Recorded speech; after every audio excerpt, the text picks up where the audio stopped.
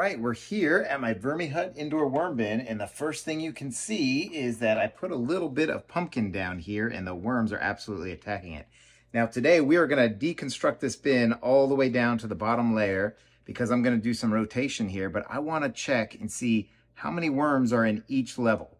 There's only one level I'm going to count, but we'll see the comparison between all of them. So let's go ahead and dig in here and see how they did with this pumpkin. I put this in about 48 hours ago, and they've eaten a good portion of it.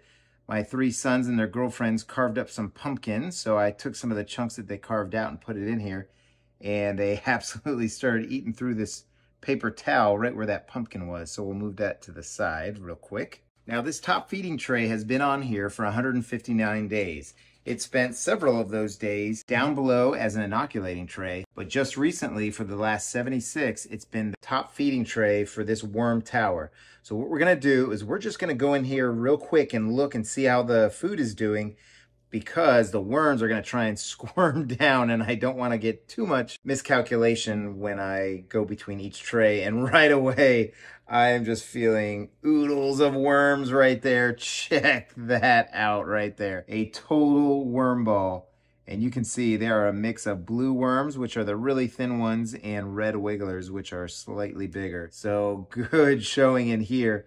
And what we put in here was pineapple chunks and some bananas. So slow foods all around. But oh my gosh, this is just literally a wad of worms right here. So just kind of take a look at this and compare this when we go down below to the other trays, so we can kind of decide, you know, where are the worms residing. Obviously, I think most of them, probably 80%, I would say, would be up here in this top feeding tray. And then maybe the next 20 split between the others. But I'm just going to kind of move stuff around a little bit, and it has a great citrusy smell. Oh, that's right. We put in some tangerine peels, I think. So it's got a little bit of a citrusy smell. And then the pineapple, I think I saw some chunk. I can't even tell if there's a mango seed, but right here I think is a pineapple chunk.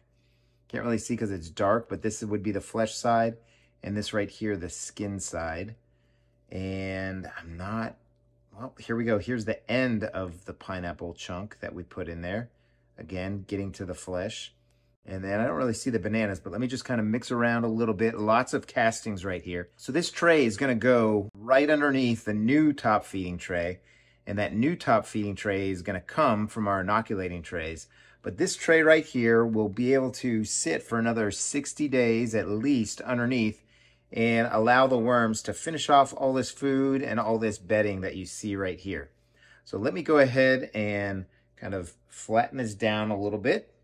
And then we will go to our next level and see how many worms we see there. All right, so this tray has been in the longest. It has been in for 226 days. It also spent quite a bit of time underneath as an inoculating tray, and then it was fed for about 60 days, and now it's been down here for 60 days. So let's compare how many worms we saw in that first one with all those worm balls to what we have here. And this tray right here is going to get harvested today. And when we harvest it, we are going to count all these worms here. So this is the tray that we're going to know for sure how many worms are in here. So I'm just going to kind of fluff it up and see how it's doing. It looks like they've gotten to every piece and made it into castings. I see maybe a little bit of colored newspaper, that kind of thing. And we might find some kind of seeds or something like that, like a peach seed. But for the most part, these are just fantastic castings. This right here looks like a plum seed. So we'll go ahead and take that out. And we're just gonna fluff this up. Now, some of these worms, I don't know how many, might have come down from that top feeding tray, but not too many, I don't think. And some of them are probably trying to flee down to the tray right below this. And typically what I do with this VermiHut is I will do a method of harvesting where I put this pre-harvest tray, which is now getting harvested, I'll put that on the very top of the new feeding tray and just kind of agitate them, and the worms will go down. But this time around, we are going to hand pick out these worms.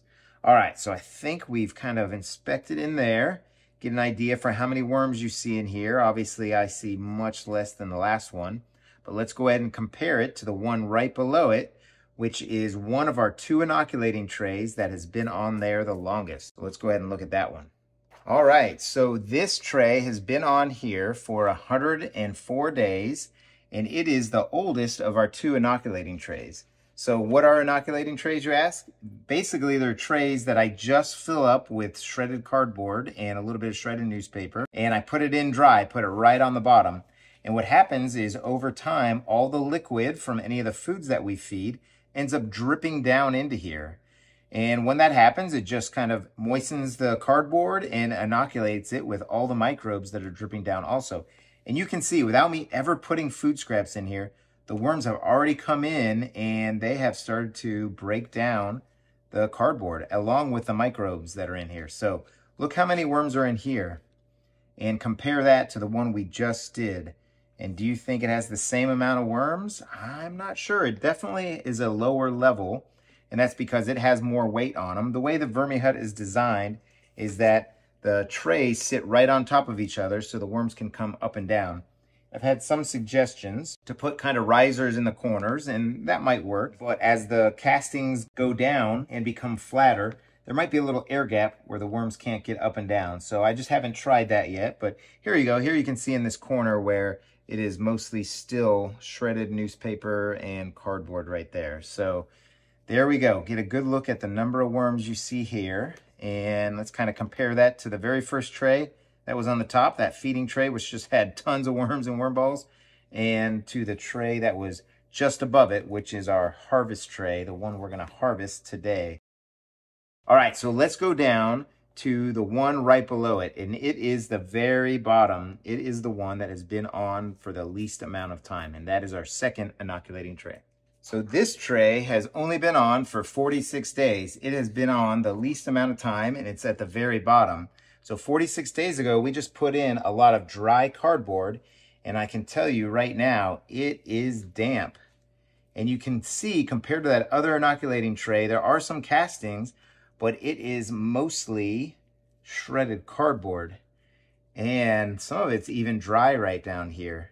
And that's one of the reasons I like putting 2 inoculating trays on, because with 2 trays of dry bedding, it's going to soak up all the moisture from that top feeding tray that is just, you know, dripping down with the food scraps. And it's going to capture it. And it's going to keep all those microbes in here, and it's going to prevent water and moisture from going down into the basin. So check that out. I definitely think we're seeing fewer worms. What do you think? I definitely think there are, but this is actually thicker. And I think consciously I filled it up all the way to the top because I wanted to make sure that we had a lot of cardboard in here. But it also is not as worked through by the worms. There's not as many castings as the one that was right above it. So I'm just going to kind of fluff this up a little bit. So let me just finish up here, and then we will rebuild this VermiHut so that we can feed the new top feeding tray.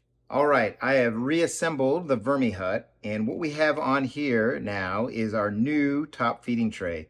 It was the 3rd tray that you saw, and it was the one that had the least amount of material in it. So one of the things I'm going to do is take all these papers that we used to say how many days were in here, and we will use these as bedding.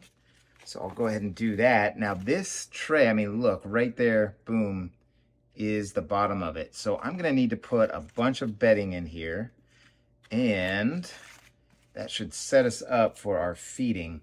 Now I did notice when I built this that I did not have quite enough cardboard. I think I kind of had run out. I thought I could get away with it, but when you do the inoculating trays, it's real important that you put the bedding all the way to the top if you can, because it's going to shrink down when the worms get in here. So let's go ahead and mix in some bedding first before we set up our feeding zone. So in goes a lot of bedding, even more bedding, and now I'm going to mix it around.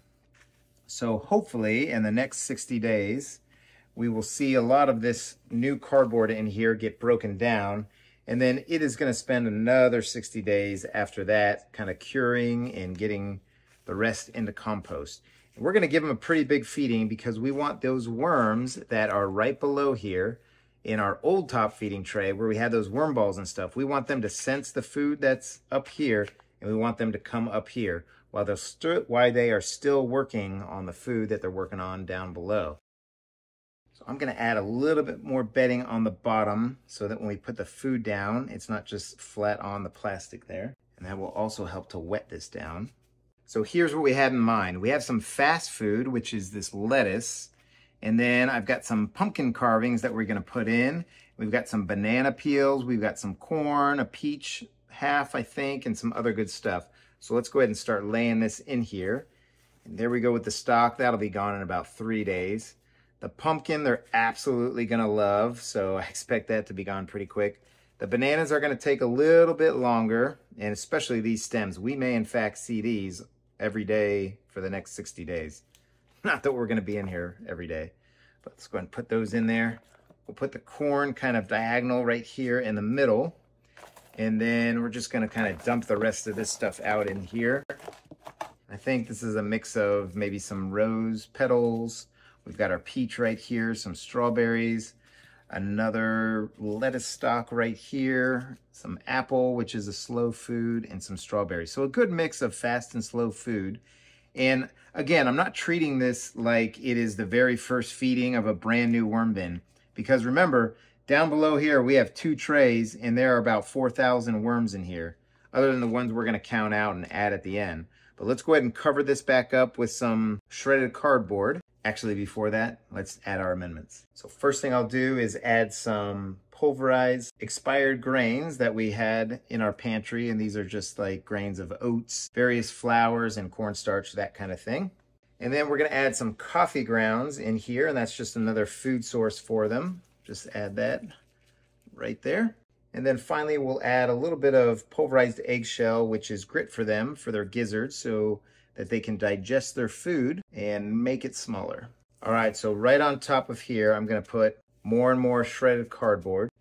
And this is actually the first time I've had to put this much because the layer was just so thin in here when I built this up as the inoculating bin. Strike that inoculating tray. Thanks, executive producer. And I'm not usually one to add liquid to my VermiHut. So what I'm gonna do is I'm going to put the lid on, and tomorrow I'm just going to check the humidity. There is a lot of liquid between these 3 bins, and I think what's going to happen is it will condense, hit the lid, and come back down. But if it doesn't, what I will probably do is maybe put a few ice cubes on the feeding zone. One, if the feeding zone gets hot or warm, it'll help cool it down, but also ice is a good slow release moisture for your bin if you ever need to kind of add moisture, if you don't have a spray bottle, that kind of thing. All right, so we've rebuilt our tower. We've fed the new top feeding tray. Only one more thing to do. Count all those worms in our harvest tray, and then we'll release them somewhere off here on the side so that we know how many were in there. So we'll be right back. All right, we harvested out of our pre-harvest tray, and now all the castings are in a cocoon nursery. And in here is 804 worms that we counted out of that tray. So with that 804 worms that you have right in there, what is your guess for the total amount in the VermiHut system I have here? And how much was in the last top feeding tray that we looked at the beginning of the video? Again, 804 worms just in that one tray. That was the pre-harvest tray right below the top feeding tray. So let's make an area for these guys and let's put them in. And since I had so much dry bedding, I am gonna just dump them right here on the side. And just wanna let you know that that was 9 pounds of castings that we got out of there. So hopefully the next one will get somewhere around 10 pounds. I will go ahead and check and see if there's any babies after I'm done filming. But let's go ahead and put these in here like this. Now they are in the top bin. And I think that's about it. So I hope you're all having a great day. I hope your worm bins are doing well. So happy vermicomposting, everybody. Take care now.